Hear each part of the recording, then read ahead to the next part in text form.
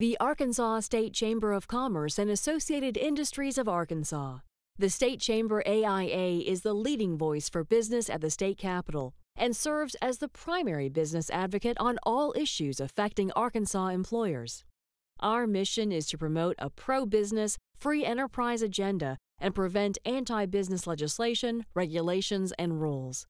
Now more than ever, business matters. Learn more at arkansasstatechamber.com. Well, the quarterly earnings season is drawing to a close, and several new economic reports indicate caution on the horizon. Joining me to talk business is Bob Williams, Senior Vice President with Delta Trust Investments. Welcome back to the program. Thanks, Roby. Always good to have you with us. So let's talk about what we see happening in the financial markets here in the last couple of weeks. We still see the stock market on a pretty good tear. Last time we sat down, you thought that the momentum would continue. It has continued in about the last quarter. What do you think is driving the markets at this point in time? Well, it's a free market environment to begin with. So it's just, supply and demand. And, right now there continues to be demand for stocks. Now, why is that is what you got to sit back and look at. And the reality of it is there's no place else to go with your money right now. Fixed income investments are yielding next to nothing. Mm-hmm. There are so few alternatives of places to go to get, even dividends and income on your investments. There just doesn't seem to be any other alternatives right now for investors to consider. There is some, at least general consensus that we might see some interest rates eventually start ticking up that might make for more attractive movement of some money, but that is still a ways off, right? Well, I've seen research reports that say we could trend up as much as a half a point higher by the end of the year on both the 10-year and the 30-year treasuries.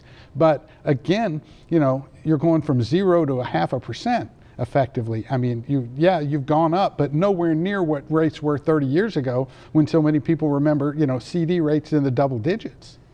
Let's talk about what's happening in this current earnings season. I kind of generalize by saying in a lot of the reports I've read, and I'm really focusing a little bit more on some of the Arkansas-based ones, but I've seen it in some national numbers too.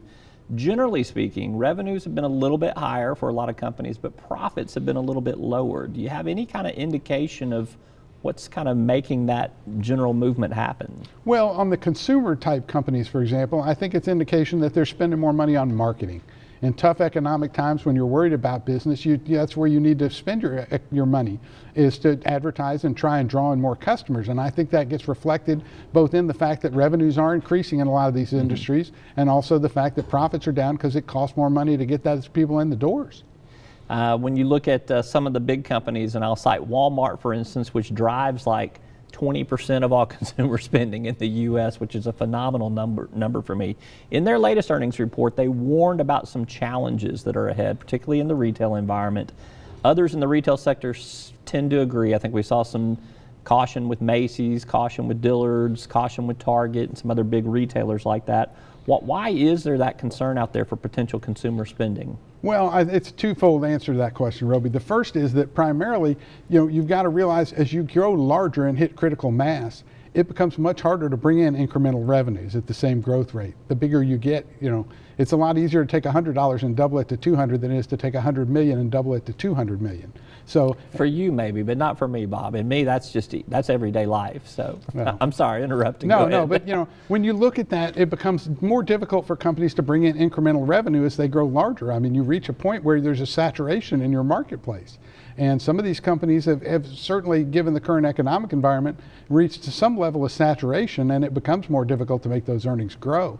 So I think that's a big factor right now is, how do you make these companies grow their critical mass? Do you think there is some concern out there, though, that consumer spending may slow down? I mean, we're in the back end of the back-to-school season right now. You've got holiday shopping season coming up. Yeah. It seems to me that Walmart has fired a shot to say, be cautious. Well, one thing they've noted in their calls is that they're seeing more paycheck spending, more paycheck enhanced spending cycles, that they see that on a Friday of payday, the few days after that, their spending goes up by their customers. And then as it wanes through the end of the week and until there's another paycheck coming out, they do see this sloping curve and a reduction in spending by customers. And that is indicative that there's, maybe some concern in the consumer marketplace. Let's talk about some other economic indicators, some forward-looking things, for instance, that might give us some indication of what's to come. Just this last week, we got truck tonnage index numbers from Cass and from the American Trucking Association. Not super strong, a little bit of uncertainty, a little bit of a mixed bag. Manufacturing seems to be sluggish, particularly here in Arkansas. Maybe a little bit better across the U.S. Unemployment coming down at the national level, rising at the state level. When you put all that in the pot of stew, what do you kind of get?